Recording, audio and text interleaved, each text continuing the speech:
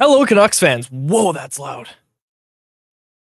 And welcome back to another episode of Canucks Conversation, brought to you as always by the Toyota BZ4X, the 2023 Toyota BZ4X. The BZ4X is Toyota's brand new all-electric SUV that is designed to go the distance for you and your family. The BZ4X is packed with Toyota's coolest tech, but it still has that trusty SUV feel you know and love. And even though it's electric, it's capable of effortlessly conquering any terrain, whether it's rain, snow, mud, or your friends' questionable post-game recaps. The BZ4X will get you through it all. And as always, we're coming to you from the iconic Wall Center in downtown Vancouver. Looking for your next meeting space? Contact the Wall Center for all your event needs at sales@wallcenter.com. My name is Dave Wajelli. That is Harman, our technical producer. The man at the controls is Grady Sass. And Harm, yesterday's show was a bit anticlimactic. We wanted to have this big segment about the Norris race, and basically what we determined was that there's really no race anymore. Quinn Hughes is by far the rightful Norris Trophy winner. We posted that on social media, and some Avs fans saw it. Hell, even some Canucks fans, and I'm sorry, some casuals, I'll say it, some absolute casuals, citing blocked shots as a reason why Cale Makar should finish ahead of Hughes in the Norris voting. That, what a dumb effing stat is one comment we got. The stat being goals against, chances against. What are you arguing with here?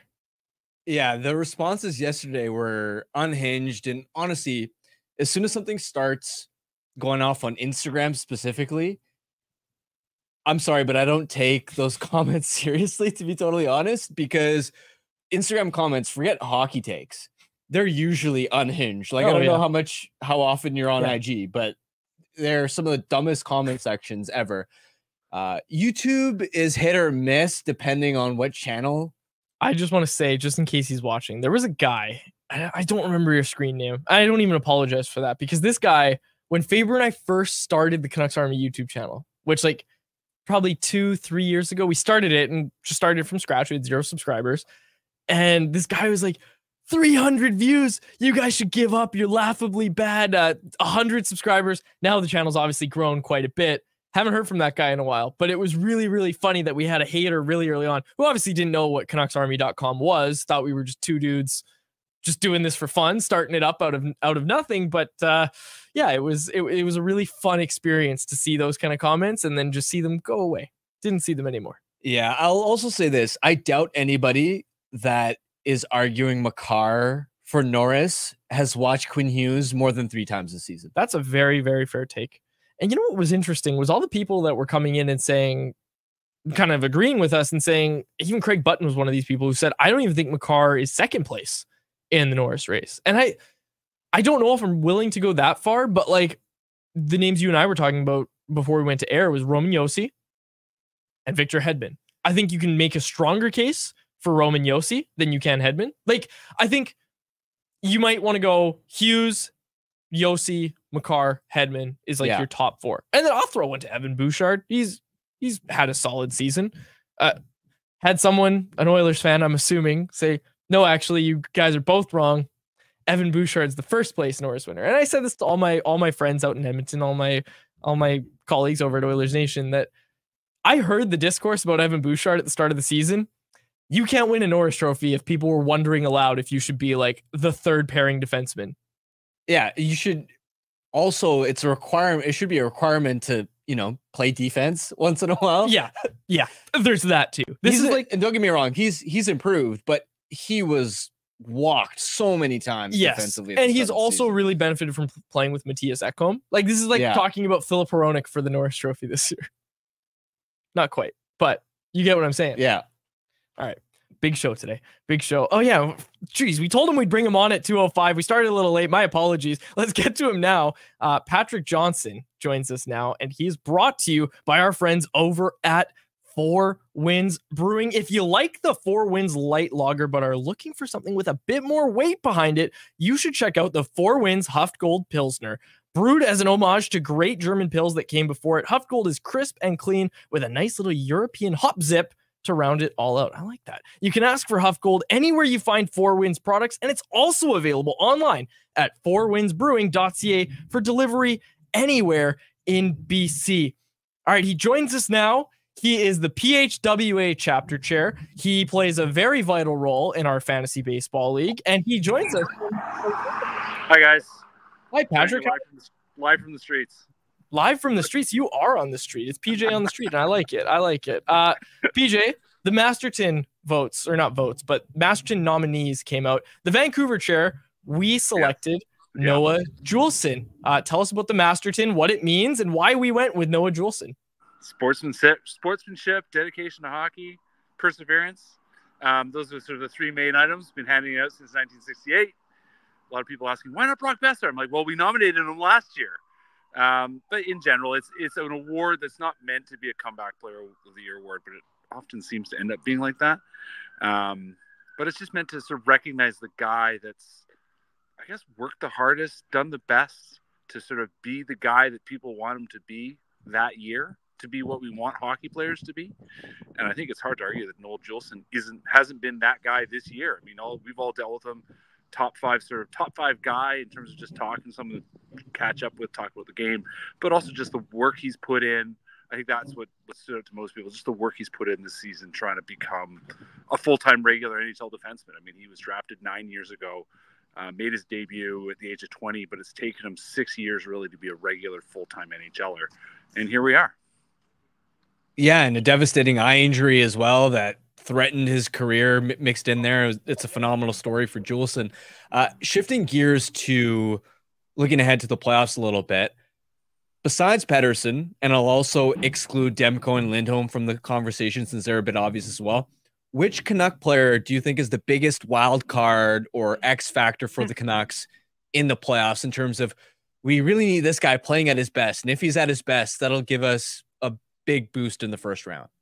I mean, I think it's got to be Dakota Joshua, isn't it? I mean, it's the guy we've all been talking about. Been interesting seeing him play with Miller the last couple games, him and Garland. I mean, I think he kind of actually got to. I think they should go back to Besser with Miller, but I understand the idea, what they're trying to go with there.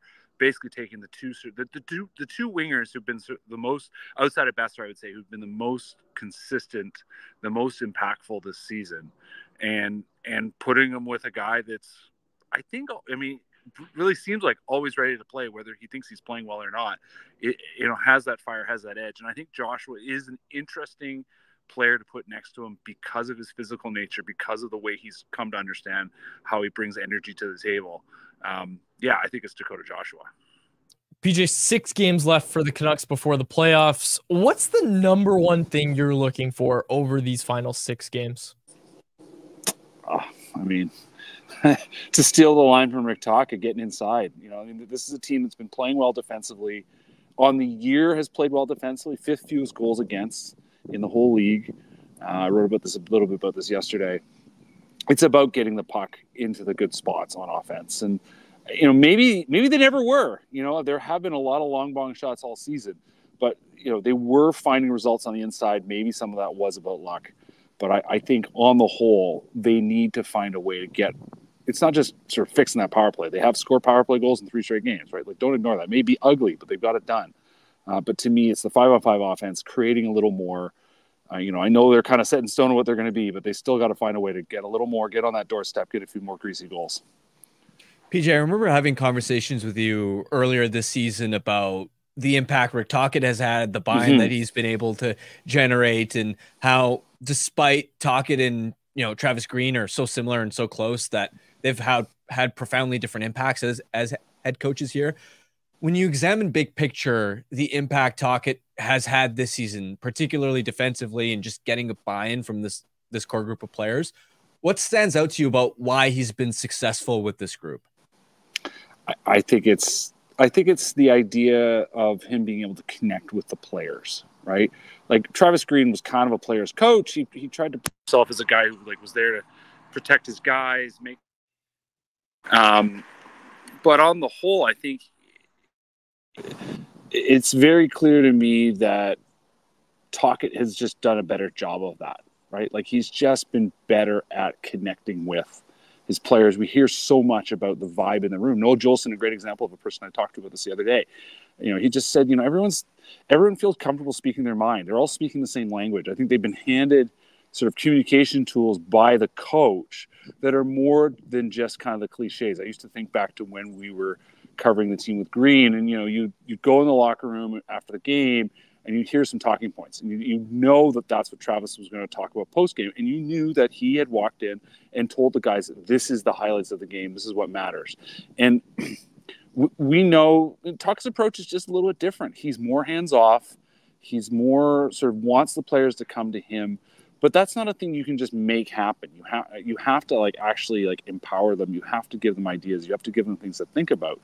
And I think Tocchet has been so highly effective in that. He's studied a lot about communication. He and I talked about that. I mean, I wrote a story about him just after Christmas in January, just talking about the way he communicates and the way he empowers players and the way he has a different approach with different players. He knows that a guy like Nikita Zadorov, and Zadorov's talked about this, he wants to be barked at a little bit, right?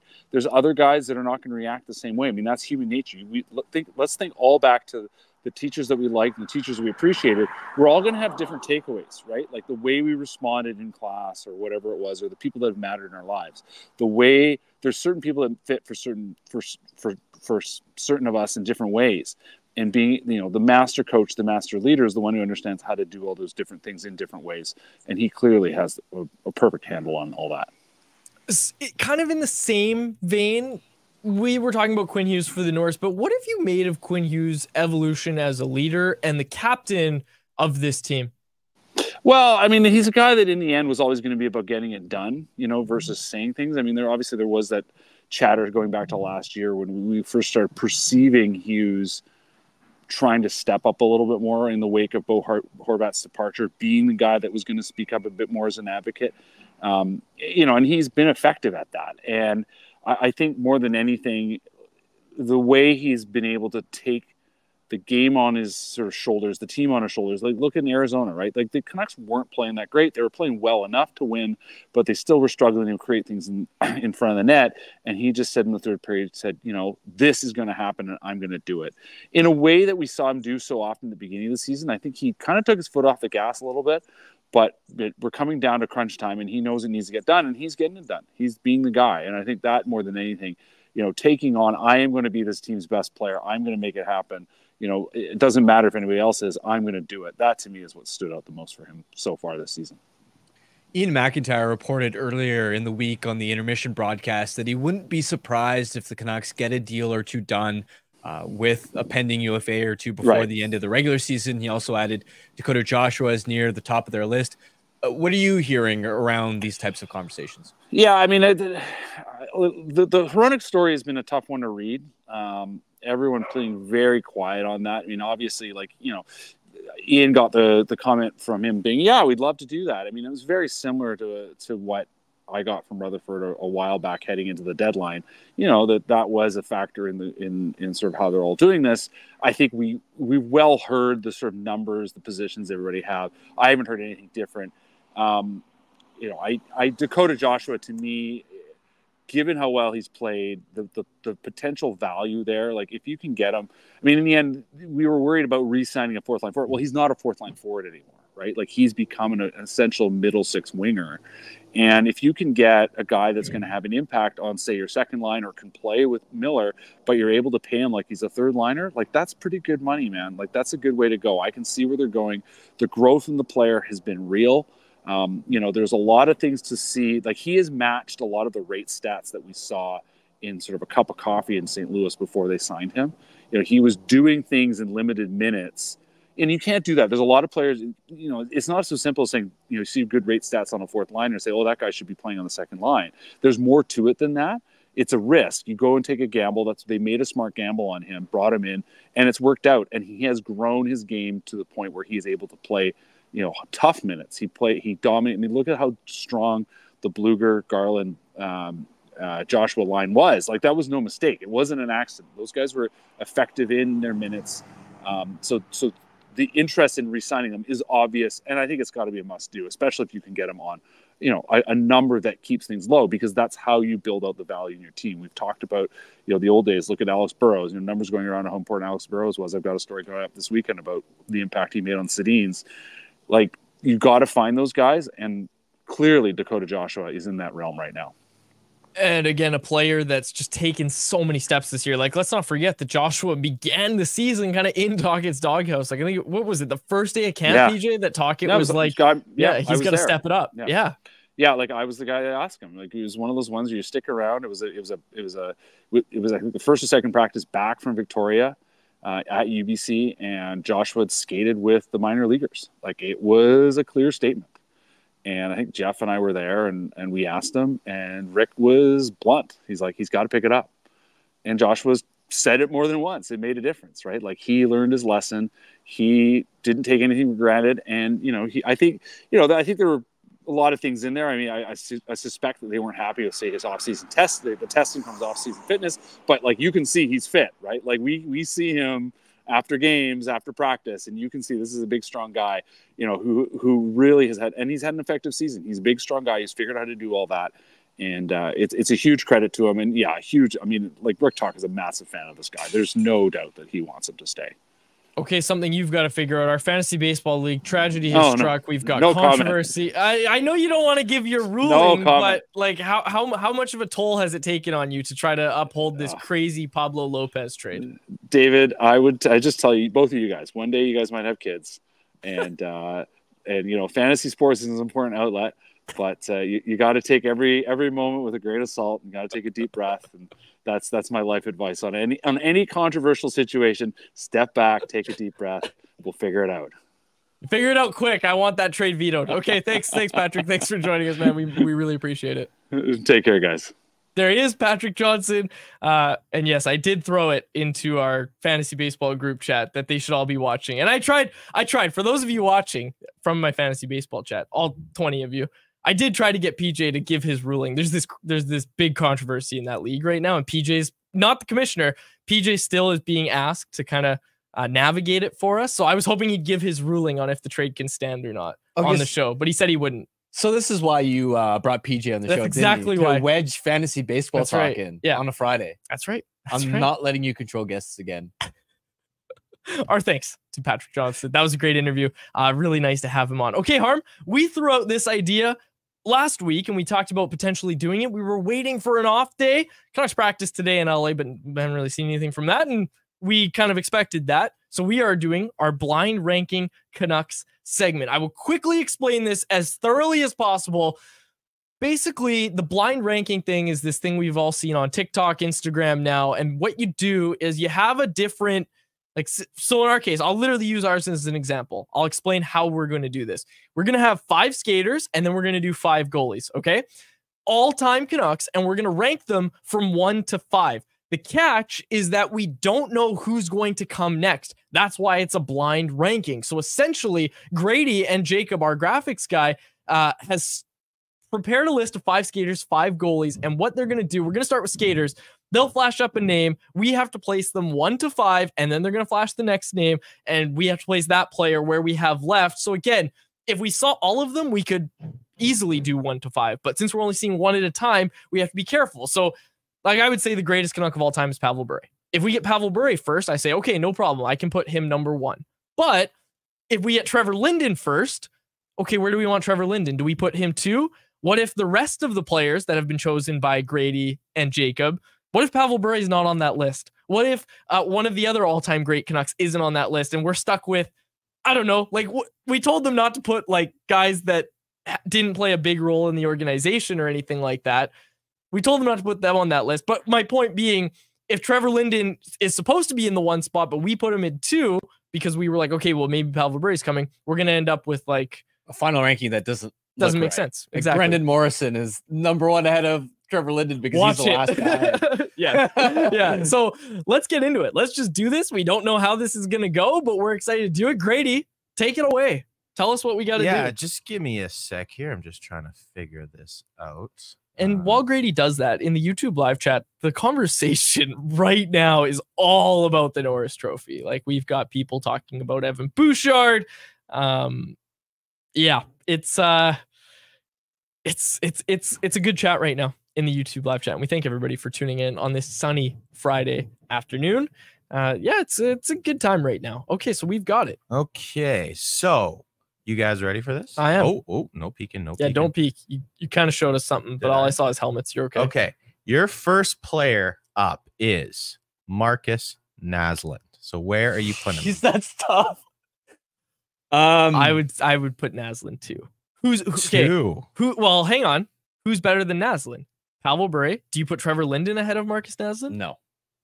Yeah, right. So I'm thinking Marcus Naslund. But what if you get like Quinn Hughes and the Sedines and Good point. Okay, put Naslund 3. Put I three. think Going three. Final Okay. call? 3. Yeah, Final three. call. Okay. Final call. Marcus Naslund Okay. at 3. Oop, no cheating, no cheating. Okay, your next player is Pavel Bure. Number 1. Yeah, let's go Okay. 1. Okay. Next up, Quinn Hughes. Well, number 2 Yeah, Number 2. 2. has to be. Okay, so there's 2 guys remaining. And honestly, It's gonna be Henry. by the end of it, yeah. Quinn Hughes might end up being the absolutely, greatest we Canuck have of all time. Exactly. So he's the greatest Canucks defenseman of all time that's already. easy. That's Yeah. Okay, let's see it, Grady. Who's number 4? Daniel Sedin. See, so this is the whole point of the fine ranking. All right, number 4. You're putting Daniel ahead of Henrik. Well, we didn't know Henrik was Well, we next. didn't know Henrik. Oh, no. Well, I Henrik's called it, though. 5. All right, well, Henrik's 5. okay. So you got your list here. Okay, so to reiterate for those on the podcast, our list is Pavel Bure, Quinn Hughes, Marcus Naslund, Daniel, and Henrik. Harman, how should this be changed? Like, Pavel Bure stays at 1, but it's probably Henrik, Daniel, 2, 3. Yeah. And then Quinn Hughes and then Marcus Naslund, or you have Marcus Naslund ahead of Quinn Hughes? I think that's fair. Quinn and then Naslund. Yeah. Probably. Okay, so we were a little bit off. Let's get to the goaltenders one. This was fun. I like this. Give me 1 sec. I just got to do something here. Someone wants us to do all-time shot blockers. Oh, I'm not gonna lie. When I saw the blue helmets, I was like, "It's gonna be the Sedines. It's gonna be." Yeah. But I didn't want to. and it's so Cheat, you it's know? so hard because I can't drag Of the course, thing up yeah, without it's okay. actually seeing it. You did so, good. You did good. Okay, here. You set up your screen and then you can share it, whatever you want to do. Just give me a second. And Jesse C's asking, what are we ranking on? Pure skill? I think you're ranking, Yeah. I don't want to say contributions to the Canucks, but I think you have to take everything into account, right? Like, how great was this person for the Canucks? I think. Yeah. In Bure's case, it's just unfortunate because he was obviously hampered by injuries and obviously traded at some point. But again, when you take the whole equation into account, he's still the greatest Canuck of all time. Like my dad will not hear anybody hear any other argument for. He's canceling who's his the best athletic Canuck of all, subscription if we put him at a different spot. Yeah. We talked about this yesterday. Okay, we good, Grady? Yeah. Okay. Your first goaltender is where did this tab just go? Bear with me, folks. Oh God, you can see it creeping in. I can't really see. You can't see? Okay. Can't see. All right, first goalie up, Dan Kluche. 4. Yeah, let's go. Oh, maybe 5. Maybe 5. Let's go 5. I don't want to use the 5 spot right away. It's fine. He wasn't that good. Okay, but what if he's like, okay, Curtis Sanford? Yeah, but we have to take a gamble. Okay, They give fine. us all We're taking the elite gamble. Put him players 5. with this Put him kid. 5. Put him 5. Okay, put 5. Okay. Yeah. All right. We have to Next gamble. up, John Garrett. Hold on. I need to have a Love you, peek here. Cheech. Close your eyes. Close your eyes. Close your eyes. Okay, we'll look away. Okay. Next up, Thatcher Demko.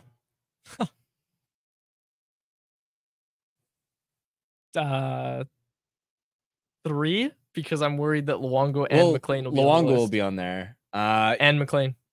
Yeah, let's go 3. Although, if you take the whole equation, we were about to throw isn't Demko better than McLean? You were about to throw that out there. This is the thing. That's why we're not rating I didn't just live on through pure that skill. era, so I can't. I don't have a leg to stand on. McLean's contributions to the team are far greater than what Demko's done for them so far. 3, Grady. Okay. Next up, Kirk McLean. 2. Okay, that was easy. Here comes Curtis Sanford. The King, Richard Broder. 4. I read a lot about him. This is too easy. And what's this? Luongo's next? Yeah, of course. Number 1. What? We crushed it. That was awesome. So I See, I told you, Cloutier 5. Cloutier 5 is always a good bet. In hindsight, I probably shouldn't have gone him first, but I was trying to like see what it was. No, and that was just, good. like, No, went you roulette. did well. You did awesome. That just, was a lot we're of fun. just too smart. We're you just know? too smart. But I was just gonna say, and just another plug, because he was on the show last week and we let him plug his book. But I'm reading the book right now. Daniel Wagner's On the Clock, behind the scenes with the Vancouver Canucks at the NHL draft. You can order it on Amazon, find it wherever you get books. It's an awesome read so far. And I just wrapped up the chapter about the drafting the 1982 Canucks. I did not even know, like, Richard Brodeur came in a trade, and you know, the Islanders, who built through the draft, obviously were an absolute wagon, a dynasty. They win 4 straight cups. The Canucks were a magical team in 82, but very few of those players, especially their impact players, were actually drafted by the team. And I can't recommend Daniel's book enough. Really, really great read. And that's why I was able to put Richard Brodeur at number 4 pretty confidently there. Let's go. Yeah. The King. That was fun. I think was. we'll fine tune that a bit, and then we can do things, you know, like we can go defenseman, we can go top 5 fighters, Shot blockers. shot blockers, shut down centers. Shut down centers. Yeah. Okay.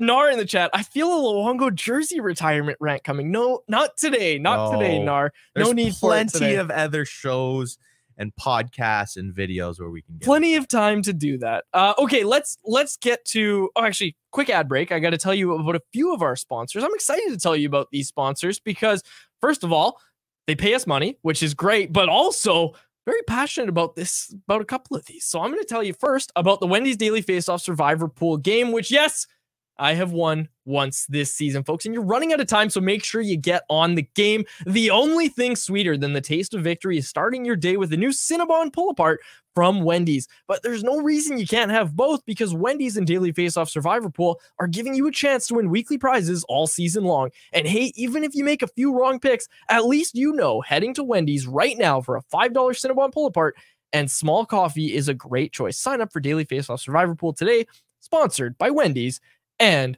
the Wendy's app. Okay, this next one, I'm excited about this because it just dropped. I was part of the design. Harman, you were there too, and we talked to Wyatt. We talked to a whole bunch of people for this design.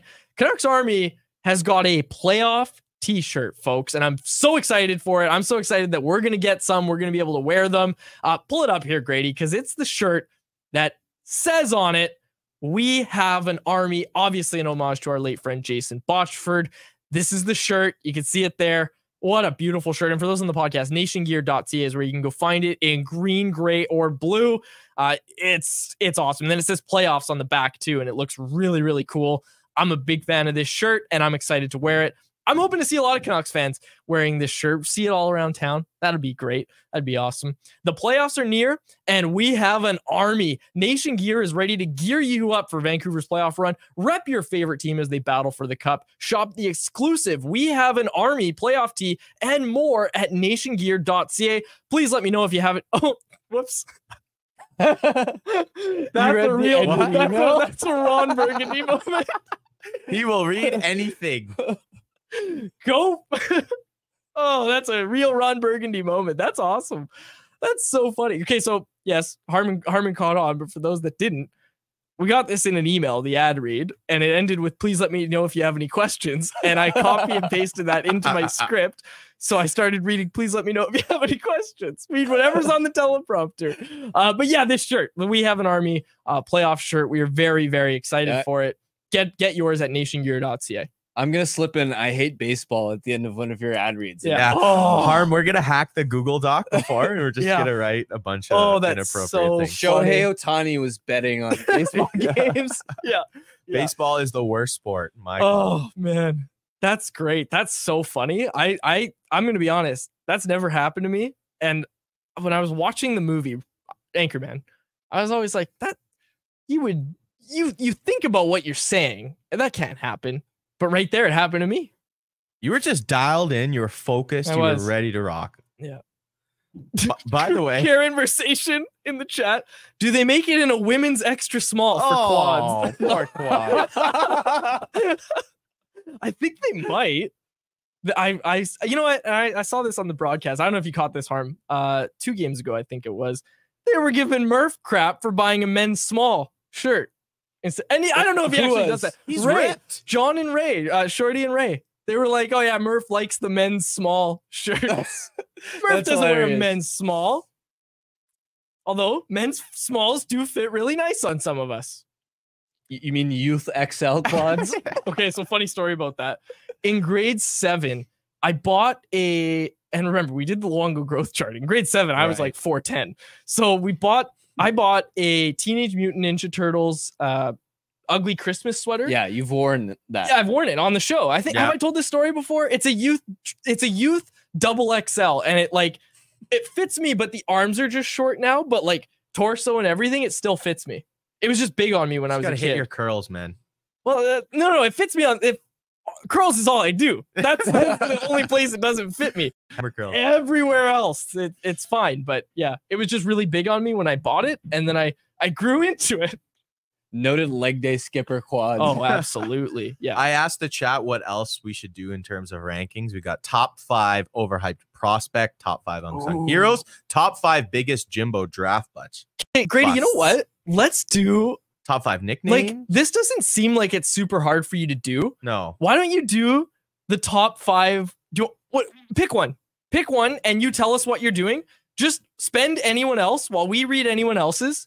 Spend your time making another tier list, and then just tell us what it is after you've made it. Don't tell us. Pick one from the chat, whatever you want. Okay. Pick a tier, make it while we're doing anyone else, and that segues me perfectly. Our boy Jacob was responsible for doing that. I'm not too familiar with. Okay, it. it's okay. We'll we wait. might push this till next week, It's okay, but we'll I wait. like your ambition. there. Okay, we'll wait. Let's get to anyone else presented. But you want to do the anyone else read? I Oh, don't have the script in front of me. You can't okay. just. It's okay. throw It's something okay. It's last okay. minute. you don't All right. remember it off by heart? Come on. Time for anyone else presented by DoorDash. I hate hey, no. No. It's our listeners' chance to get involved and hit us up in the YouTube live chat. And it's also our listeners' chance to get 25% off and 0 delivery fees on their first order of $15 or more when they download the DoorDash app and enter the code NATION25. That's all capital letters NATION in the numbers 25. Offer valid in Canada, subject to change. Terms do apply with Double Dash on DoorDash. You can order from multiple restaurants or stores in the same delivery without additional delivery fees, so everyone can get what they want and need. All right, let's see what we've got here in the YouTube live chat. A lot of blind ranking suggestions. Oh, I love it. This is great. The Jimbo draft busts. I think draft busts of all time Yeah. would be great. It's Ollie Levy. Like Ollie Levy's number 1, right? Biggest draft It's got to bust. be up there. Jake too. Vertanen. Yeah. Ooh. But Jake, I think you go defenseman just because the position. Jake at right? least played NHL Yeah, games. that's true. Yeah. Yeah. Yeah. No, that's a good Like point. Jake got a contract. Yeah, he'd extension be at one behind point. you, Levy. Yeah. Yeah, Yo Levy's number 1, I'd say. Probably. You got Nick Jensen. I mean, you read Jordan Daniel's Schrader. book. You should. Well, I'm still working through it. I'm only on chapter 3. Yeah, it's interesting. Yeah, it's interesting. It's interesting. I love this. Ty David, are you gonna have an Anchorman style brawl with the other Vancouver podcast? Yeah, you've seen Anchorman, Yeah. right? Yeah, you know when they fight the other Yeah. dude. Yeah. That'd be great. Which show do you think we have the best chance against in a brawl? Oh, Other Vancouver show. the producer get to be involved. Yeah, we'll take you in. Yeah. You count. Okay. Okay, I feel so like Well, This we is a definitely mean could stat. beat up Matt and Blake without a oh, doubt. Matt's 6'5". Yeah, or you just- 6'6". You just got to low bridge him. I guess that's true. We Just could make 'em I do tumble. a mean tabletop. People don't see me, and I just go right behind their legs and crouch down, and Harman could push them. Yeah, sorry, Matt. I don't know though. Like, I don't. Yeah. Bruff is really tall, so I don't Well, know you're about that. also their producer, so what are you doing in Oh. this? Oh Good yeah. point. Punching yourself? I'll have to turn. I'll have to go heel mode on one of you guys. Yeah. I like our chances. I think we treat you really well. Yeah. You know where my heart lies, Quads. Yeah. So Matt and Blake, J-Pat's alone. Well, J-Pat has all those hosts. One of Yeah. which is me and I'll Harm. be tagging him in. Yeah, J-Pat's no slouch. Halford and Bruff, they've got 2 producers. Yeah, I don't like our chances there. Yeah, Donnie and Dolly are They got older, the old but man wisdom. We can just pretend we're agents or something. Donnie grew up in North Burnaby. He's seen the Yeah. mean streets. I have that same advantage, but North Burnaby was different when Donnie was a kid than when I was. Shocker. Harm versus Drance, the analytical battle. Yeah, you could take Drance. I mean, I don't want to comment.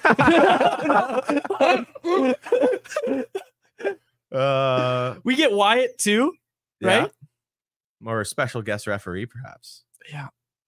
It's an interesting one. This is an interesting conversation to have because we're starting to include guests. I think Yeah. so I'm in the middle of a bulk. in the gym. So like, give me 3 more Nice, months, and we'll nice. be we'll be good. Now I'm thinking Sat. He's pretty ripped. Yeah, I don't Nobody's think taking Sat. Oh, I could take Riccio maybe. Like I think Riccio's Italian probably versus Italian. Yeah, Riccio's probably my most even matchup in the market. Who else? I'm stalling. I can't think of. No offense, I can't think of many other shows.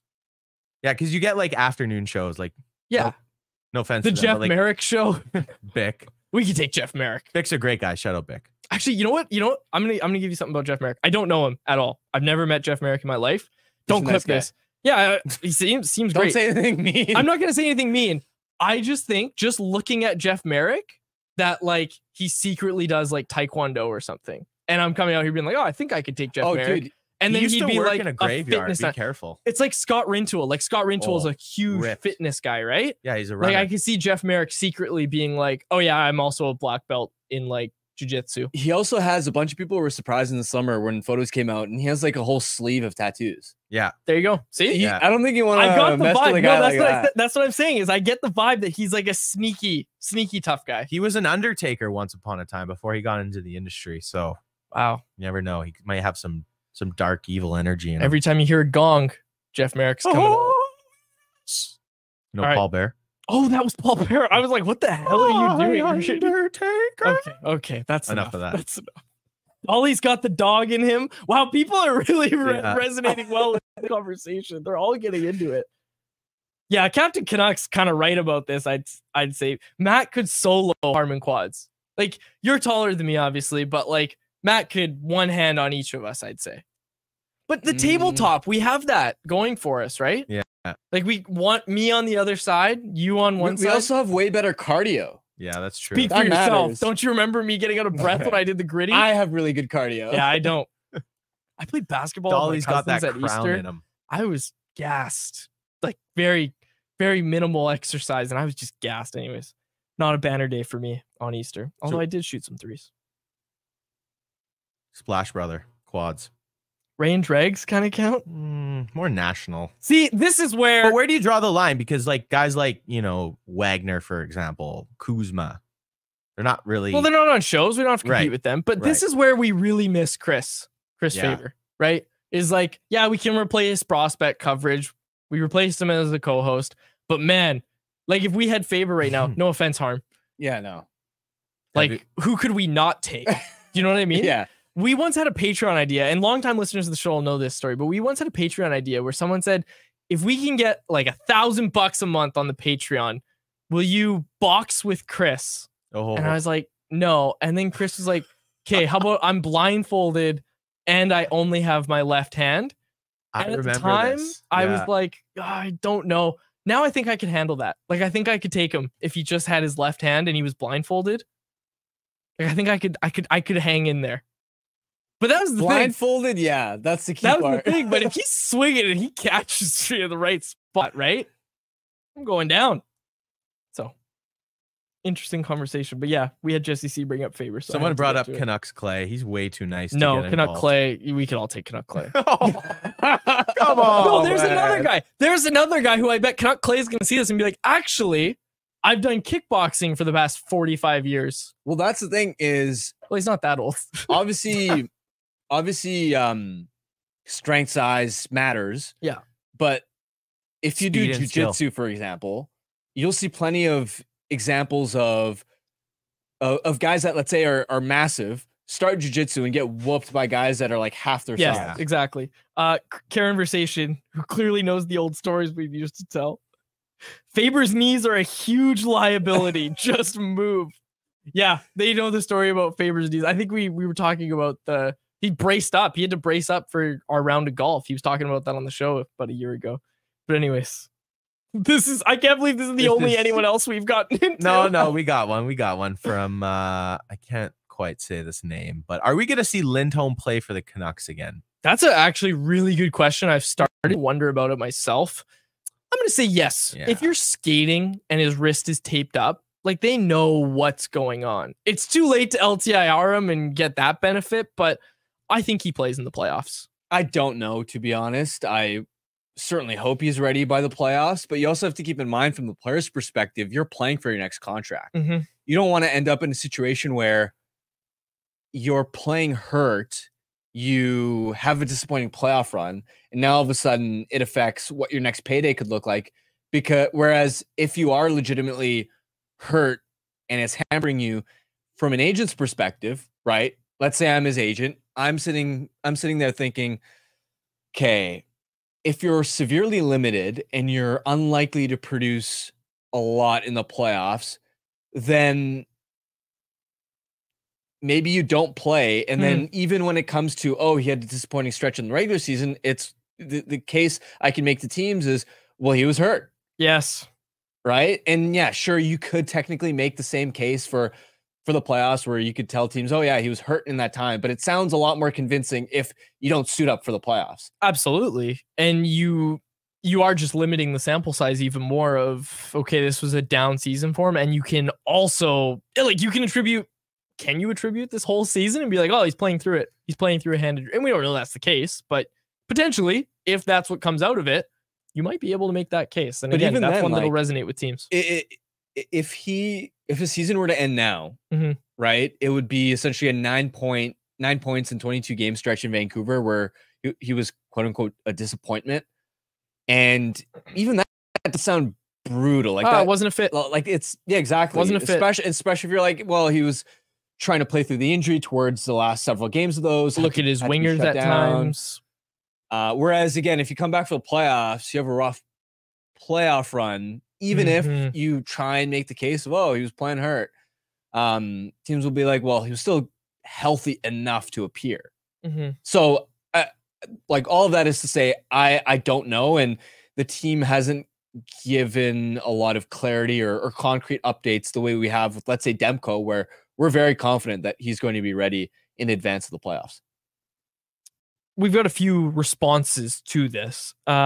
This one from Conversation. If he's hurt enough that he needs to be shut down, he should have had surgery by now. That's just kind of what I keep thinking about is, and again, that's not always the case, right? Like sometimes guys will see if they can play through something and then they'll just be like, well, rather than getting surgery right now, like, let me see how this is in 4 weeks and then I'll get surgery in the off season. And then I'll do it at that point, especially if you know the recovery time isn't going to really hamper your next season too much. But it's an interesting thought. It's an interesting thought that if he needed surgery, he would have had it by now. But usually you try other treatment options before. Yeah, and you just think about, like, there's a reason at end of season media availability, it's like, okay, these 7 players are going to have off-season surgery, right? Like that happens for basically every team. Even Ilya Mikheyev, how long did he play through his ACL before reaching a certain point where he was like, you know what, I can't continue to keep playing through and this. How much longer would he have played if the Canucks weren't, like, their season wasn't over by mid-November? I know. Yeah. Something to think about. Okay. This one, follow up on the Lindholm question.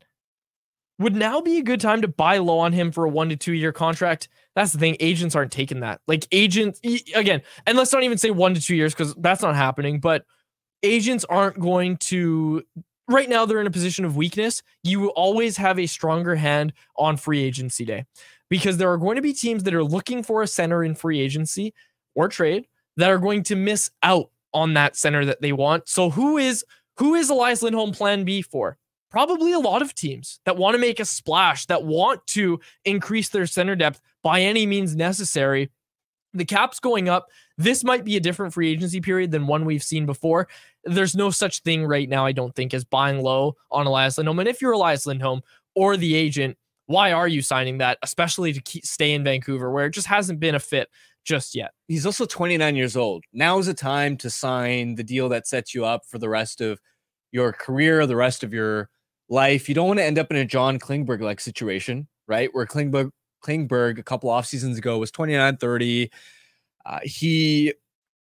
This was by necessity because he overestimated his market, but he ultimately signed a 1-year deal with Anaheim and fell off precipitously. Wasn't the same player, and now he never really got that bag. Yeah. Right. Yeah, exactly. Conversation again on S&P. Saravalli said he's torn about his Norris vote. For him, it's between Hughes and Makar. He thinks it could be one of the closest Norris votes we've ever seen. First of all, I need to know how long ago he said that, because if it was this past week, we've got a conversation to have. It was literally a few hours ago. We've got to talk to Frank then, because he's wrong. So we'll talk to him next Wednesday. He'll be on the show. We'll talk to him about it. Thanks for bringing it to our attention.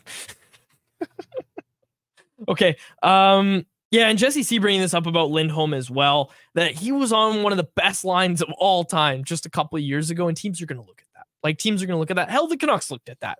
Like, the Canucks looked at that as well, right? So Lindholm's going to get his bag in free agency. Maybe it's not going to be that 8x8, but again, that included living in Calgary. So that's the other thing. If you're going to get, a little bit less money, but you're going to be playing somewhere else, you might want to take it if you're Elias Lindholm. So again, we'll see what he gets in free agency. It'll be interesting to see if he even returns down the stretch. And I shouldn't even see down the stretch. There's 6 games left in the season. I don't know if he's going to play a regular season game. At this point, I would be surprised if he's shut down for the playoffs. Like, I think he'll play in the playoffs. Yeah, I'm still hopeful that he's going to appear in the playoffs. Yeah. Okay. And Ty David saying the underlying stats when Lindholm's on the ice have been positive. Yeah, we know his defensive impact has been good. He's won faceoffs. He hasn't been bad in Vancouver. It's just similar to what the Canucks expected to get from him.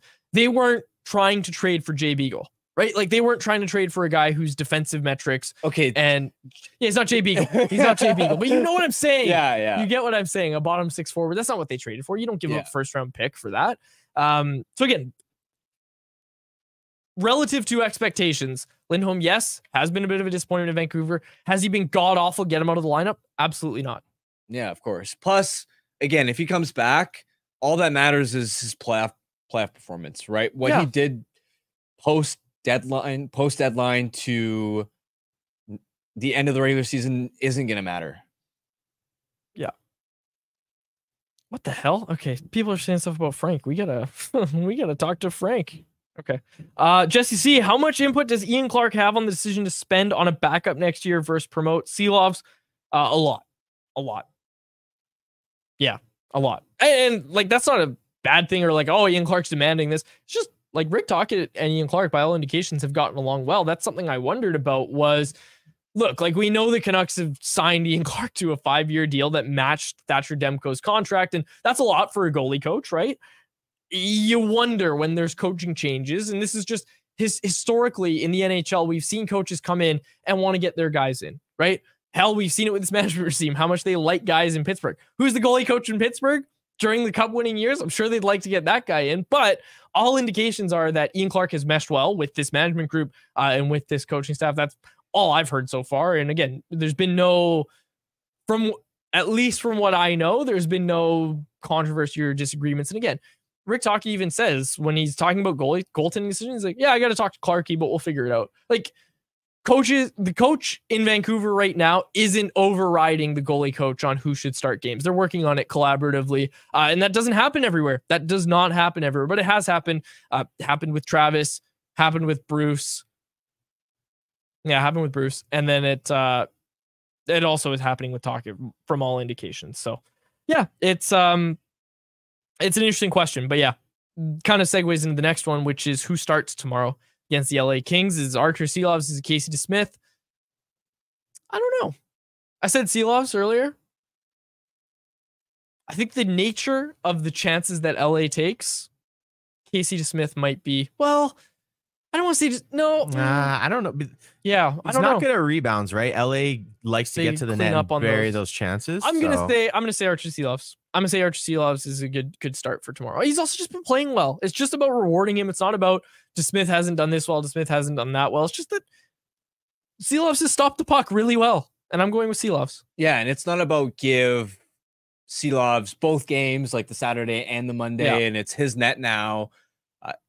Regardless of who starts Saturday, I think they should alternate the next 2 games. Yeah, I think that's a great way. I think, again, you got 6 games left, 3 for Seelovs, 3 for DeSmith. I think that's a fine way to look obviously at until Demko comes back. Yeah, of course. I hope he gets those starts. He should get those starts. Have we seen anything from practice, Grady?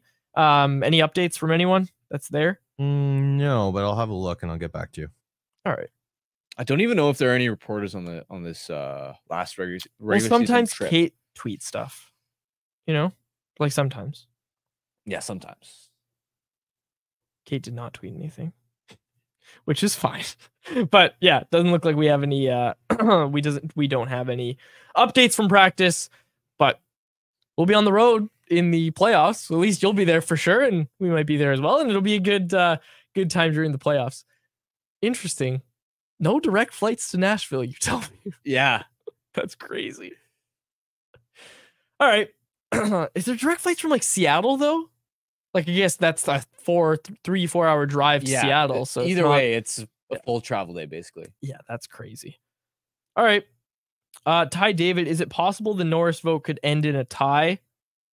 I don't think so. That's a question for Frank. I don't think it's possible that we end in a tie. I don't know. I don't think it's sure. No, it might be mathematically possible. I don't know. I don't know. We will see. Because it's a weighted system per place. Yes, right? it is. Exactly. Yes, exactly. So yeah, like first place is worth 5 points, I think, and then second place is 4. That kind of thing. We need the tiebreaker. Second place is 3 points.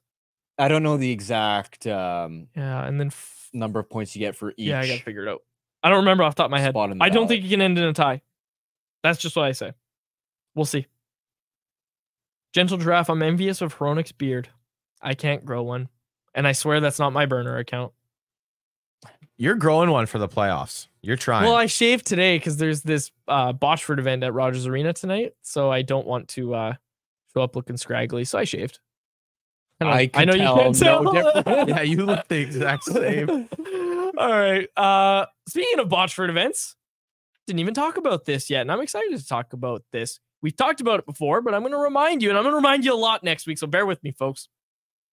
You are going to want to join Canucks Conversation and the rest of the Canucks Army crew, Sakaris Price, Rink-Wide Vancouver, at 1 p.m. on Saturday, April 20th at the Hollywood Theater in Kitsilano for a special tribute to our late friend Jason Bochford, presented by Fountain Tire. Bro, Do Your Playoffs is a media event celebrating the life and legacy of Jason that will feature shared memories, special guests, an exclusive performance from the matinee, and the celebration of Vancouver's triumphant return to the playoffs. Again, it is presented by Fountain Tire. Make the shift to more savings. Save up to 25% on select tires until April 20th, plus a bonus $50 off any service of $150 or more. Book your appointment at fountaintire.com. Some restrictions apply. As we head further into spring, ask Fountain Tire experts about their seasonal car care package to keep your vehicle in top shape. Find your nearest service dealer at fountaintire.com. Bro, Do Your Playoffs is in support of the BC Mental Health Foundation. Get your tickets now at nationgear.ca while you're picking up one of those beautiful playoff tees. Send your playoff tee. What can we do? What can we do for people that buy a playoff tee and send it to us on Twitter? We'll put their photo in the show. Put your photo in the show. I'll follow you back on Twitter. We'll figure something out. Maybe give them some. Maybe try to raise the value a little more than that. But go buy your shirt. We'll folks. take care of you. And just quickly on that event, I don't know if you guys have seen the guest list, but man, oh man, it's looking pretty good. We got people from all different shows in the market. Tony Gallagher is going to be there. Kat Fochfer. Yeah, it could be the big fight on stage. On stage, yeah. I could take Tony Gallagher. Just kidding. Oh my God. I love Tony Gallagher. I love Tony Gallagher. And you know what? Maybe I'll save it for the event. I'll tell the story. Tony Gallagher was one of the first people that came on to Canucks Convo during the pandemic. And it was like, you couldn't really go out anywhere. I was driving out to Chris's mom's house in White Rock when Chris still lived at home. And we were like huddled around a mic that was stacked on books. And we were sharing the mic. Faber and I were sharing the mic. And Tony was on speakerphone. And it was one mic. Faber and I both talking into it. And then the mic on speakerphone right there. And look how far we've come from that setup. But Tony was amazing to talk to. Super gracious with his time. Can't say enough good things about Tony Gallagher. He was, absolutely. And awesome. Apparently we're going to be streaming it too, or there's going to be some video and audio component. That's awesome. And my job is to be the little run around with a microphone and hand it out for people to ask questions to the panels. So nice. That'll be so fun. I'm going to be getting a workout that day. Yeah, that's going to be awesome. Tony and Quads. Tony and Quads. Sunday. That one from Jesse C. And on that note, we'll close it out. For my co-host Harman Dial and our technical producer Grady Sass, my name is David Quadrelli. Have a great weekend, folks. Thanks so much for watching another episode of the Canucks Conversation.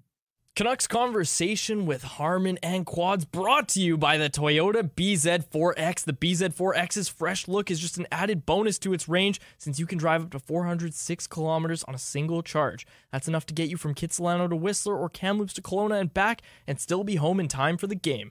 Now that's what we'd call electric. The best part, by choosing electric, you can get up to $11,000 in rebates and incentives. The BZ4X are in stock and selling quickly, so make sure to visit shoptoyota.ca or your local Pacific Toyota dealer to get your hands on one. Canucks Conversation is live Monday through Friday, every weekday at 2 p.m. over on the Canucks Army YouTube channel. Make sure you like, subscribe, and interact in the YouTube live chat every day with us, folks.